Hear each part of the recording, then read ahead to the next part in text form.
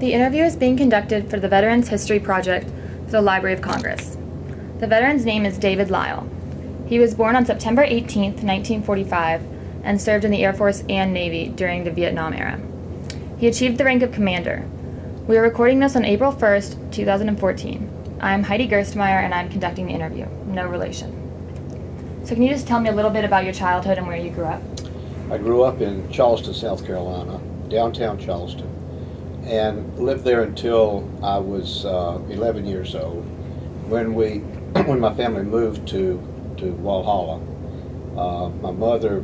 my mother's family was from the first settlers of Walhalla, and so that was a natural place for us to go. In fact, I was the third generation who was born in Charleston, moved to Walhalla to go to school, moved back to Charleston to work, and then moved to Walhalla to retire. I didn't work in Charleston, but I've worked everywhere else around the United States. Moved to Walhalla in 1956, went to grammar school, middle school, and graduated from Walhalla High School in 1963.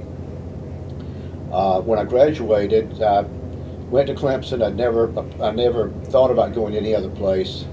Only applied to Clemson, so if Clemson did not accept me, I don't know what I would have done. Probably gone into service right then. But like I say, I graduated from Walhalla, went to Clemson, and at that time Clemson required freshmen and sophomore males to take ROTC. I thought that once I finished sophomore ROTC that I would never have to put on a uniform again. But the Vietnam War changed all that, and after 2 years, after the 2 years mandatory, I got out of ROTC for a year. Then when I realized that it was going to take me more than 4 years to graduate and my draft board would have been on my back, I decided to go into advanced ROTC. So I did that, went to Myrtle Beach Air Force Base for summer camp, graduated in May of 1968, and was commissioned on the same day that I graduated. I got a delay to active duty from the Air Force so that I could attend graduate school and work on a master's in microbiology. After the first year, the department head changed, and he did not like any of the research that I had done my first year, so he said it was going to take another couple of years to get my master's. So I knew that the Air Force was not going to let me have any more than another year, so I took coursework, had a good time, and finished Clemson I left after 7 years of continuously being at Clemson, 6.5 of those years in the dormitory.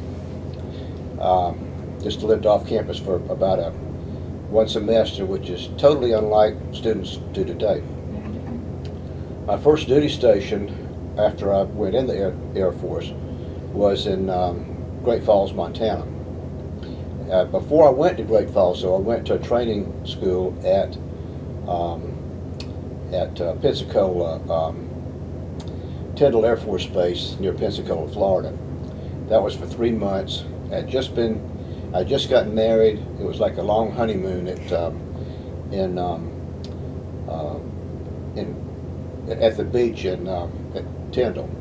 My wife had a great time. Of course, I was going to school 12 hours a day, and after 2 or 3 months, I forgot, well, it was 2 months there, because I went in the Air Force July the 4th, 1968, and we moved to Montana in September, which was quite a culture shock and a climate shock, because the second week we were in Montana, we had 6 inches of snow.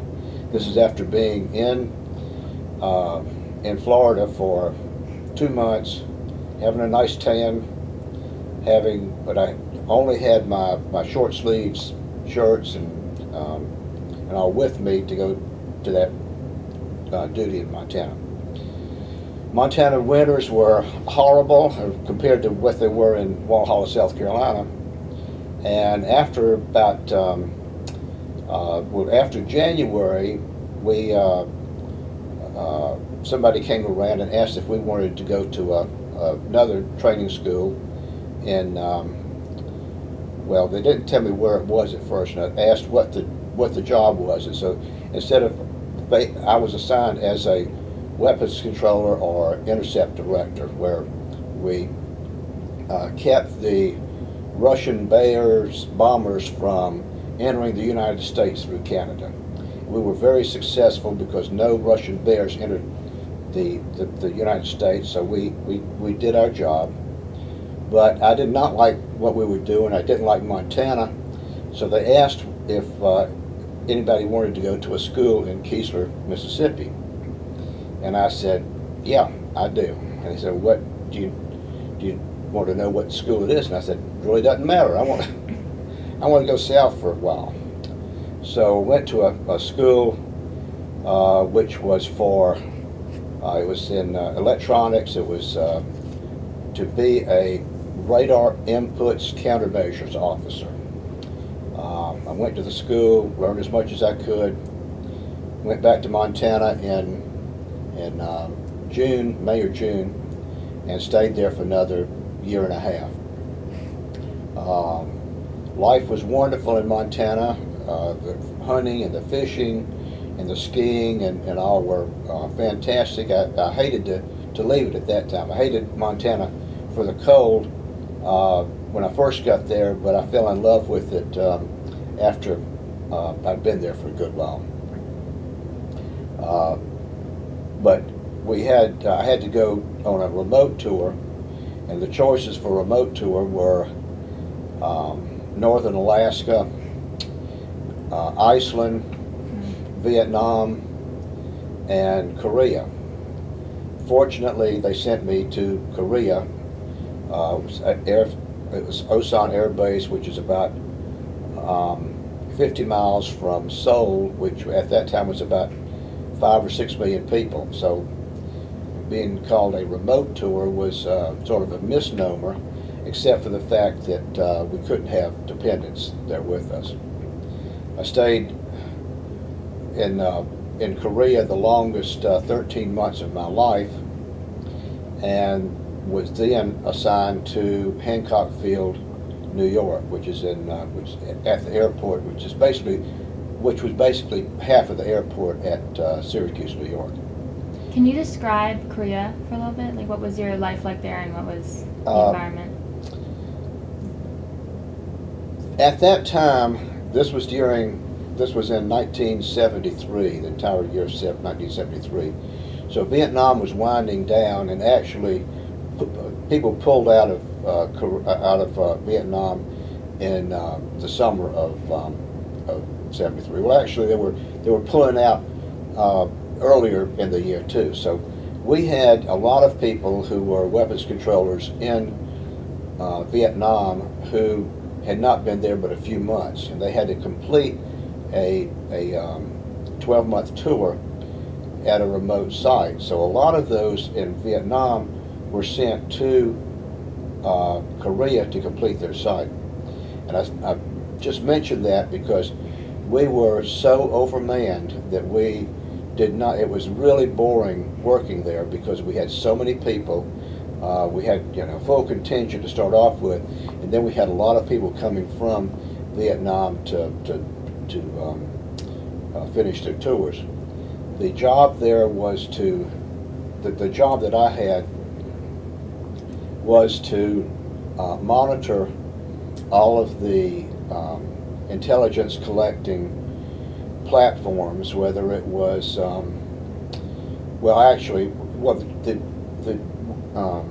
office that I worked in was created to, because of the Pueblo incident back in the late 60s, I believe it was, where a naval vessel had gone out to do listening. It's a listening post on the ship, and they went out to collect signals intelligence and other intelligence in along the North Korean border.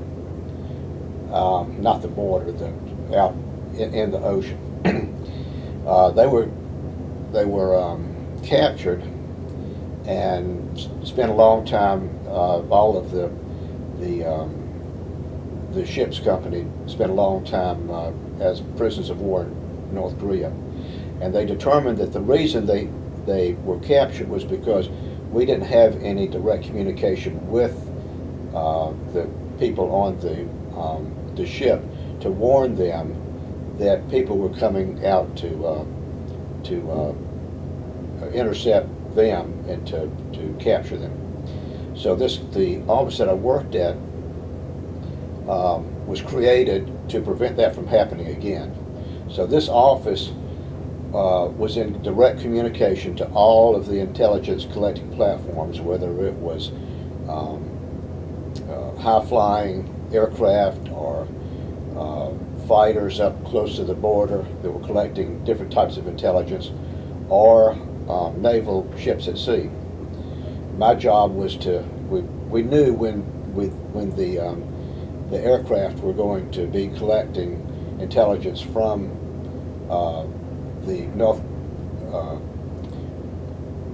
North Korea, so we had to be in direct communication with the pilots or somebody on that plane.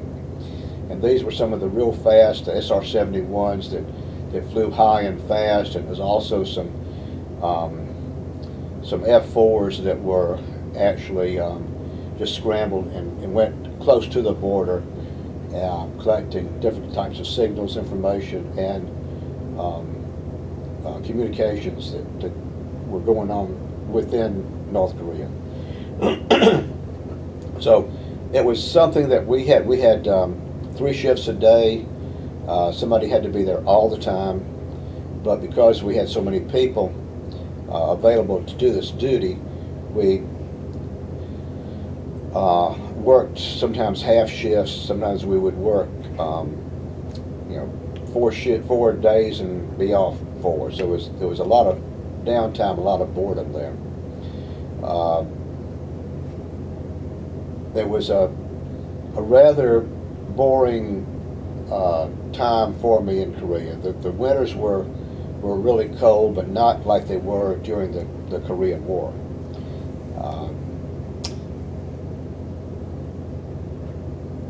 That's about it for Korea. I mean, yeah. So did your family go over there with you? Or? No, this was an unaccompanied tour. My wife came over for about a month during the summertime. She was in graduate school at Florida State, and so she had the summer off, and she came over for about a month during the summer, and we were able to stay in.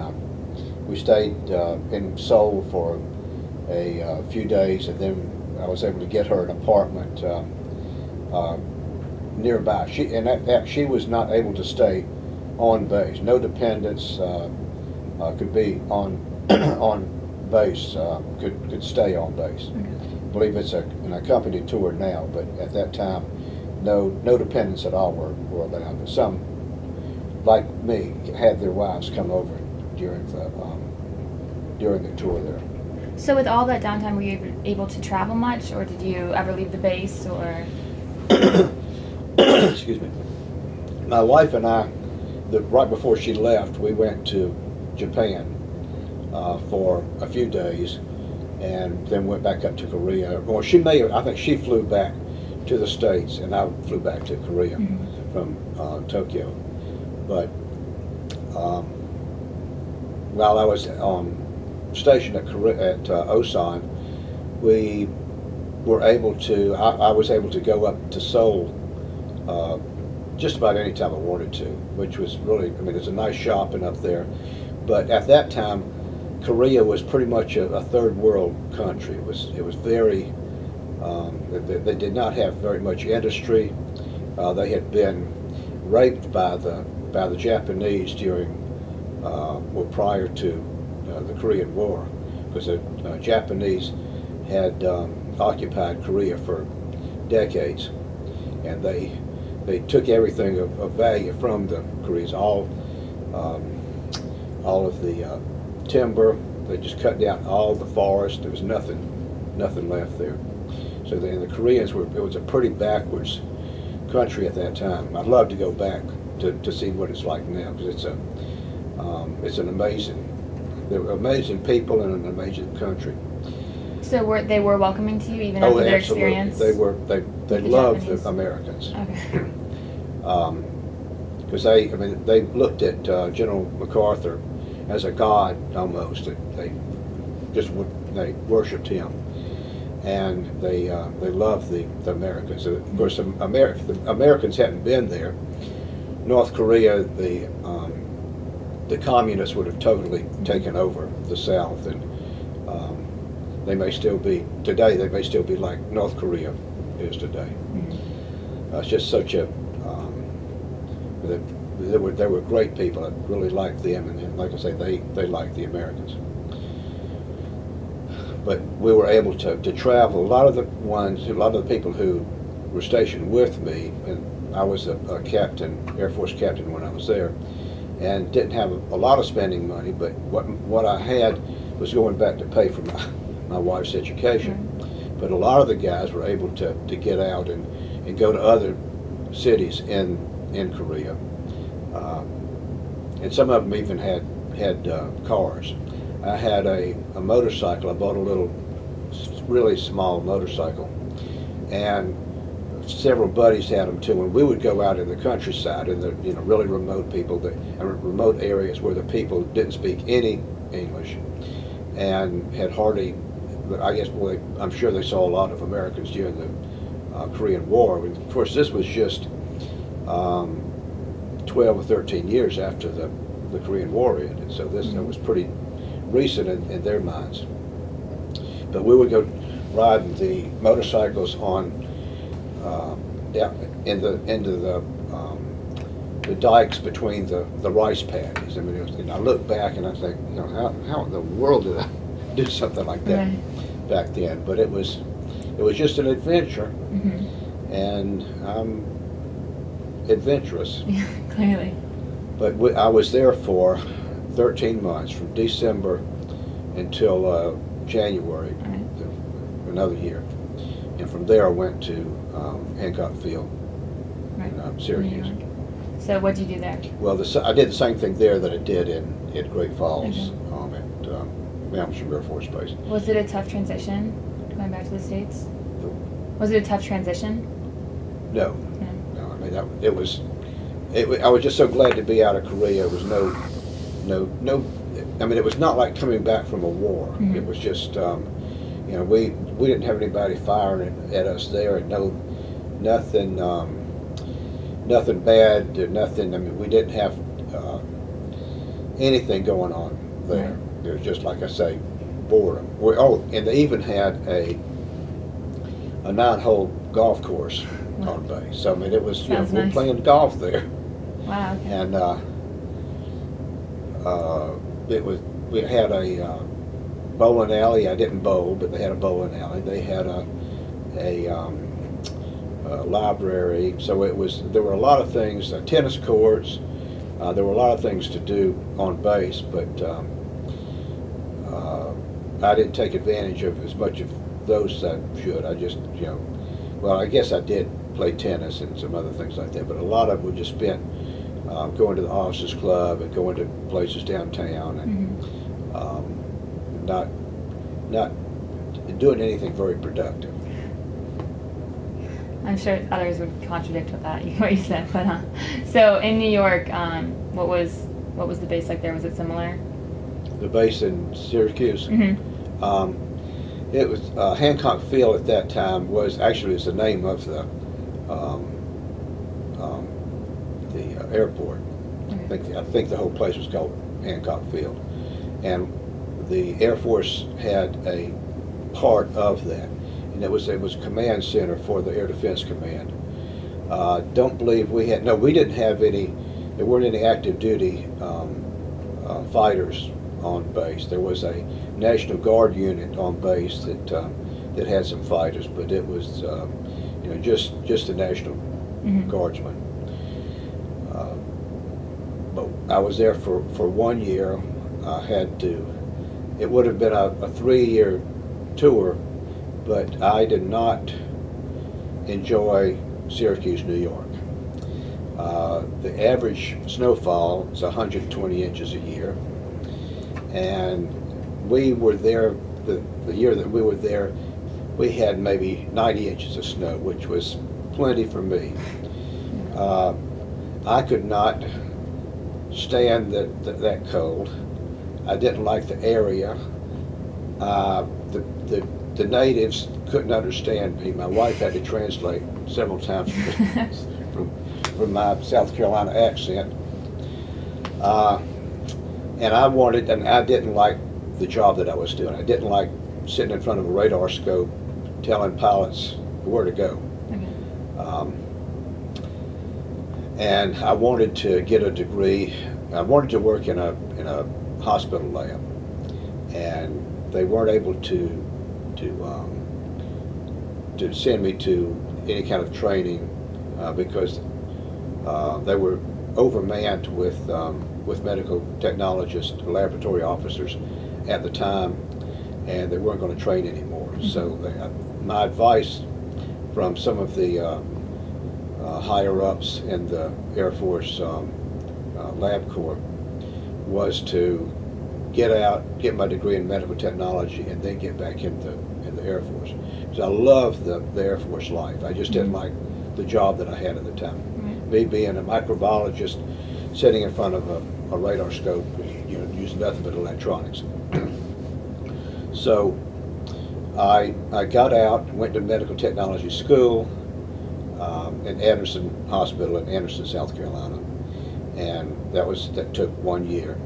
And then I started applying to get back into the Air Force as a lab officer, or into the Navy, or into the Army. Well, the Air Force was so overmanned that they didn't even take my application. The Navy had, they took my application, but they had something like 96 applicants and six slots open. Well, at that point, I wasn't even competitive because I had just finished my degree, didn't have any experience. The Army said they wouldn't talk to me unless I had at least a master's degree in something. So at that point, I knew it was no point in trying to get back into the service. So I decided to become a school teacher because all of our friends in Walhalla were teachers.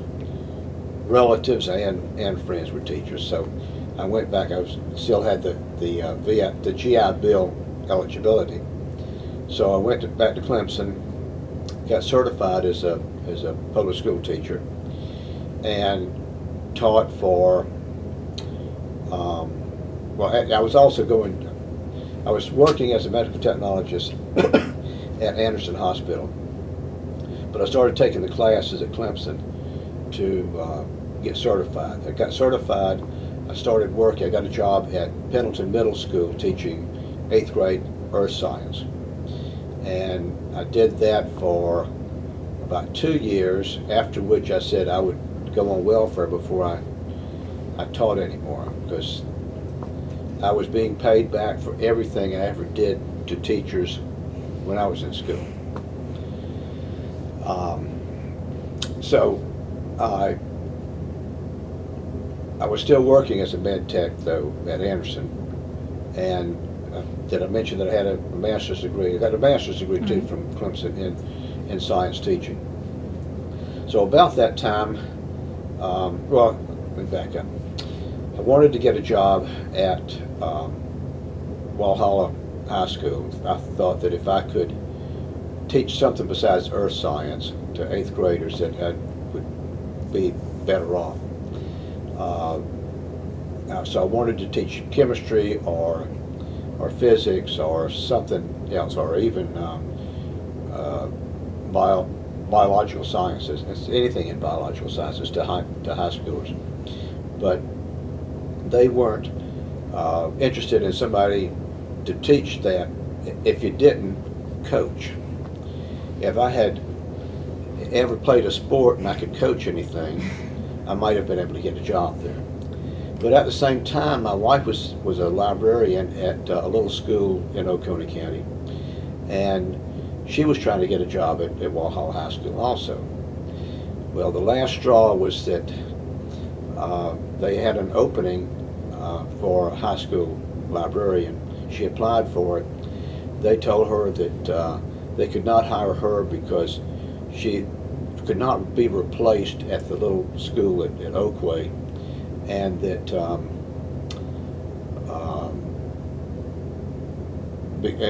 they would have to hire somebody else at the high school instead of hiring her. So at that point, we realized that neither one of us had any future in the school system in Oconee County. Coincidentally, that week that we came to that conclusion, she got a letter from the Navy aimed at dissatisfied school teachers, saying that they would like to, if they would consider going into the Navy and getting a commission, that they could do that. So she said, "Yep, I'm going to try that." So she got her commission. Her first duty station was Pearl Harbor, and I, of course, went with her, found a job at Triple Army Medical Center, very close to where we were living. And then I also was able to transfer my commission to the Navy Intelligence, and was assigned to a unit that drilled at Pearl Harbor. So that worked out just fine. Mm-hmm. When we left Hawaii, she went to Naval Postgraduate School in Monterey, California, and I was able to get a job as a med tech at Fort Ord, which is an Army base just north of Monterey. We were there for about a year and a half, and she was transferred to the Pentagon in Washington, and I was able to get a job at Walter Reed Army Hospital at north of D.C., just north of D.C. So that worked very well. Mm-hmm. But while we were living in Fairfax, Virginia, going to work there, she decided that she didn't need to be married any longer. So I thought, well, I don't have to live in D.C. any longer. So I took our son and moved to Augusta, Georgia, and worked at Eisenhower Army Medical Center at Fort Gordon. And later on, I transferred after about 8 years, and I transferred my reserve unit to a unit in Marietta, Georgia, to Marietta Naval Air Station. And so I was able to work as a civil servant and work still be in the Navy Reserves. Mm-hmm. And then later, after I had been there for about 5 years, which is the longest I'd ever been in any place in my life, my adult life, I started looking for other jobs all over the United States, in Army hospitals or other military hospitals or VA or Indian reservations or wherever. And the best offer came from the Food and Drug Administration in the D.C. area. So I thought, well, I'll go back up there if I can live outside the Beltway and work outside the Beltway.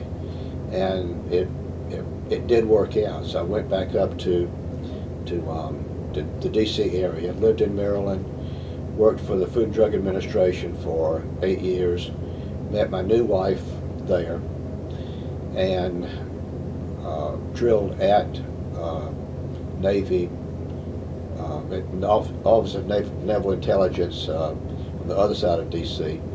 And there were about 2 or 3 units I was in during that 8-year period. What does this job entail? Because it's clearly different than your original job. What are you doing now, like in D.C.? What did that job? That job was, I was working for the Food and Drug Administration. I was working in the Office of Device Evaluation, of Laboratory Device Evaluation.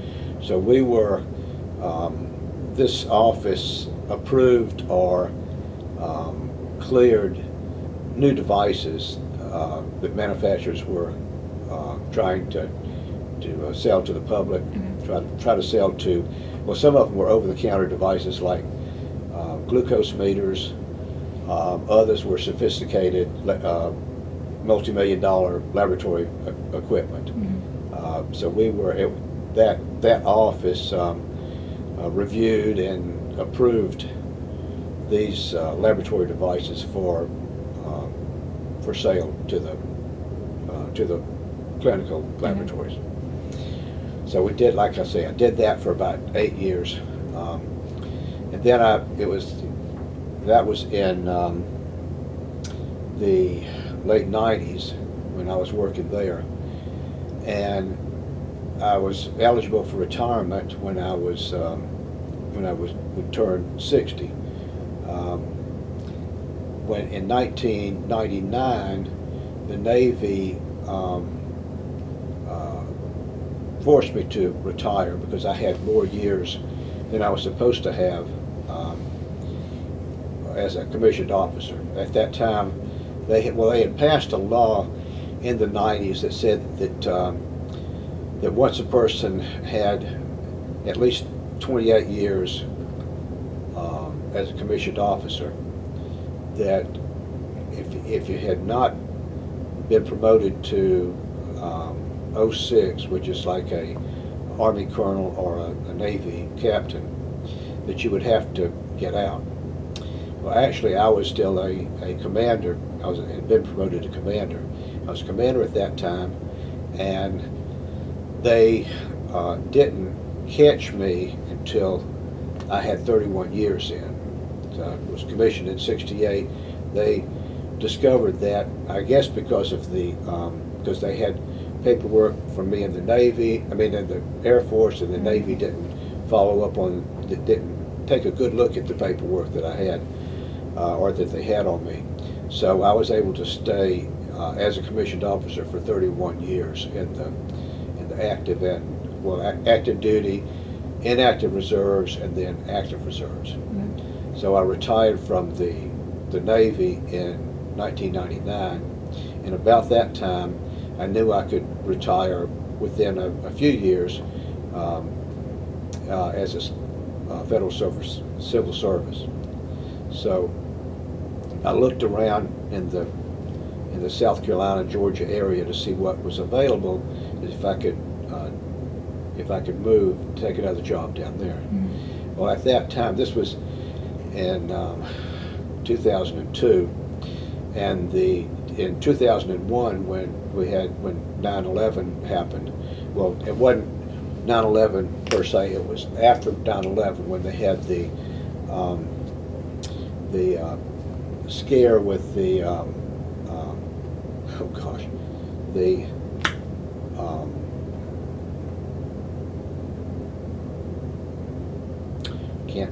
I'm a microbiologist and I can't think of the name. When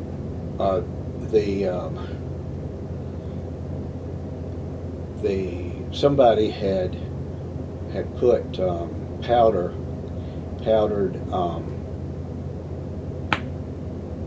Turn that off for a minute while I think of this. That's all right. It's all right. We don't need. It's all right if you don't. I can't think of the name. That's all right. So what about? But that? anyhow, somebody was sending letters to different congressmen, and it had.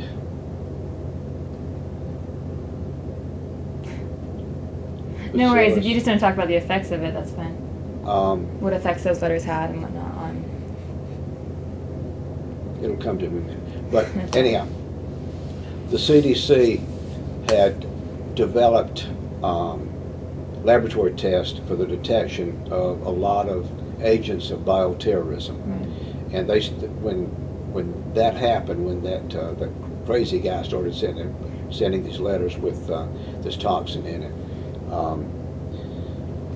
they in addition to that specific one, they had a lot of others that they were testing for, but they needed somebody to write laboratory manuals for public health labs to use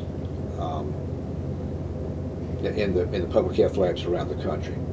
And so I applied for that job and got it. So I went to CDC to write the laboratory procedures and manuals on how to test for these other agents of all the agents for bioterrorism.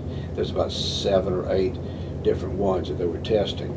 And what they were doing is the CDC provided equipment and reagents to public health labs, and eventually in 28 cities around the country, where they would, the EPA, the Environmental Protection Agency, would collect air filters.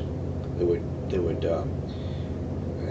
put an air filter out, put a system out that sucked air in the city through this filter. They would take the filters, take them to the public health lab, and they would test it for these agents of bioterrorism. So there were 28 of these cities around the country. And after I wrote the procedure manuals, then I was in charge of providing them with the equipment and the reagents. And I did that for about 2 years. I decided that since I had just turned 60 that I could retire. I told my boss that, and that I was going to retire, and he said, no. He said, we can't lose you now. Yeah. So I said, well, I can make my retirement, I could draw my retirement pay and live in South Carolina and not have to come to Atlanta anymore. Why would I, make half my salary doing that? Why would I continue to work? He said, well, we're going to make you a deal. We're going to change your job to a civilian contractor. And I said, okay, if you will pay me at least the same salary plus my retirement. Let me work in Walhalla. Let me work out of Walhalla, and let me go to all of the labs that I've been working with around the country. So that was the best. I did that for 2 years, a little over 2 years. That was the best job that I ever had. And I was finally working as a microbiologist, which is what I'd been trained to do at Clemson. That's a great place to end your career then. Yeah. So obviously you did live essentially everywhere. Was it difficult moving around all these times, or No. wasn't? To me, I guess I mentioned before, I've always liked an adventure, Right. and each one of these, I love traveling, and a lot of those jobs allowed me to move to an area, travel everywhere around there, and live there, get paid for it. Right, that's very cool. It was, so yeah, I've been virtually everywhere in the United States. Lived in many places, traveled extensively other places. So just looking back on your career, what really stands out to you? Like, what were the highlights and whatnot? The best job I ever had, well, until I retired and took that job as a contractor, the best job I ever had was working at Eisenhower Army Medical Center as I was the quality assurance coordinator for the Department of Pathology, and I was sort of the point man for if anybody in the laboratory, if the laboratory is having a problem with any area out that we served, I would go investigate. If any place that we served had a problem with the laboratory, they would come to me. It was problems all the time. But people would say, well, I don't see how you can stand this day. You're just dealing with, you come to work and you're dealing with problems all day long. And I said, yeah, but they're not my problems. That's true. I'm helping other people resolve their problems. So I did. I was there for about 5 years, and I loved that job. The job at the FDA was rather boring. But when I went back down to CDC, that job was much more interesting, and then it ended up being the best job, the dream job that that I've been waiting for all my life. Yeah, well, overall, it sounds like you had a great experience in the service and whatnot.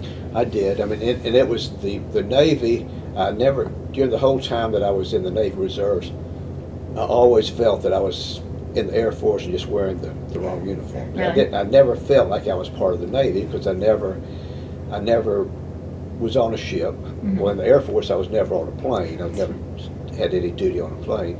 In the Navy, I never had any duty on a ship.